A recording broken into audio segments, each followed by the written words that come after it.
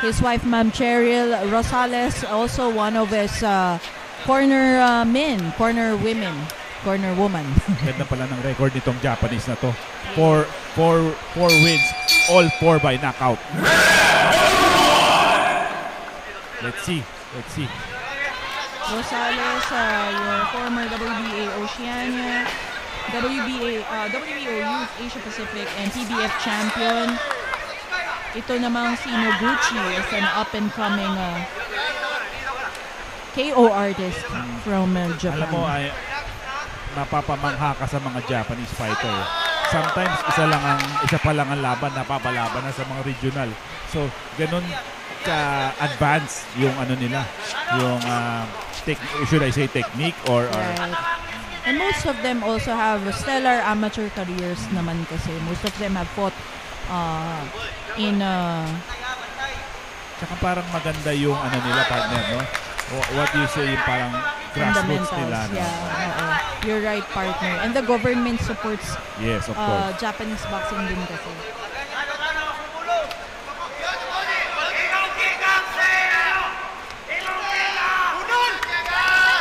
Alam mo, sabi nung team ni Noguchi kahapon, di ba?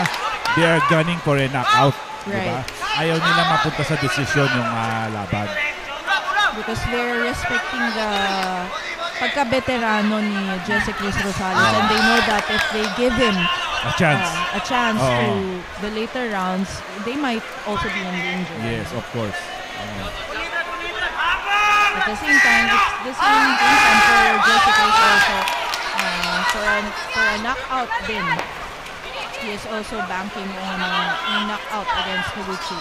For a 140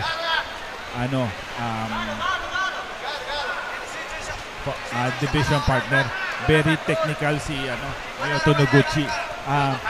Yung mga punches niya very well timed, and ayun, partner, tumama yung straight ng Noguchi. Nice body by Rosales. Oh, what a left to the body by Noguchi. I think Rosales is crumbled. Right. Referee is counting on Jessie Cris. That was a well-timed body shot set up by that. It was set up. It was beautifully set up, and it was good timing. And there you have it, Mioto Noguchi up on the ropes.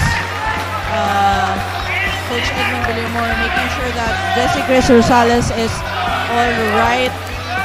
It was a tough challenge for both of them, partner, no? I mean, both of them, they have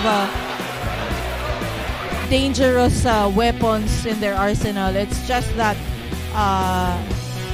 today is the night of Mioto Noguchi. And they have a game plan.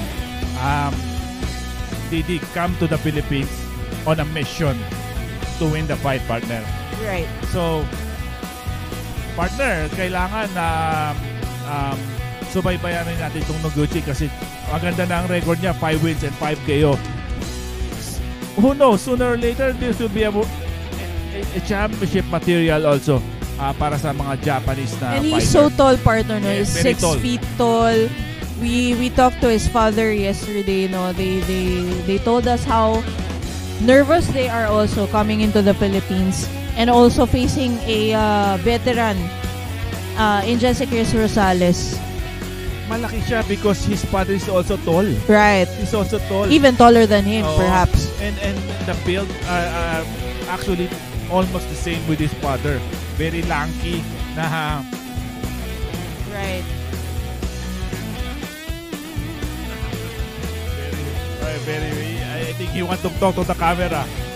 Yeah, he's smiling into the camera. Yeah. Certainly charismatic also is Mioto Noguchi. Yeah. Of course, Jessie Cris Rosales goes to his opponent to show respect. We hope he can bounce back from this fight. We know that him and his wife also want him to have a great career still, and also we hope to see him back in the ring and bounce back from this loss.